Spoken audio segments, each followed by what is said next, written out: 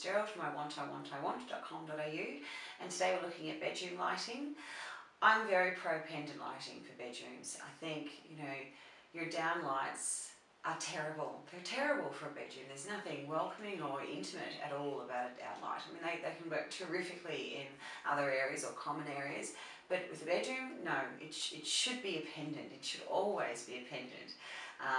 The other thing that I love about bedrooms is that the pendant lighting can go really low. If you've just got one central one over the bed, then you're not going to, well, I have a 6'5" husband, so I can't have pendant lighting hanging too low unless it's over the master bed.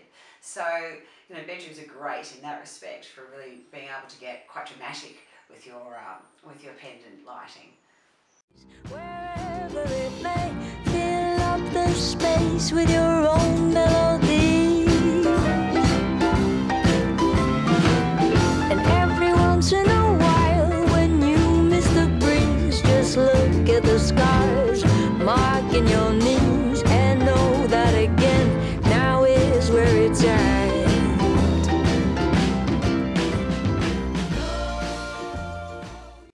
So it's really worth getting an electrician out just to have a look. It may not be as much as you think, and it's free to get a quote.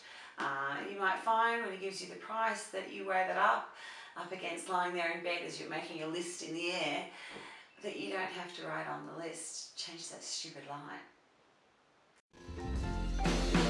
But when the clouds come closing in, you feel the rain.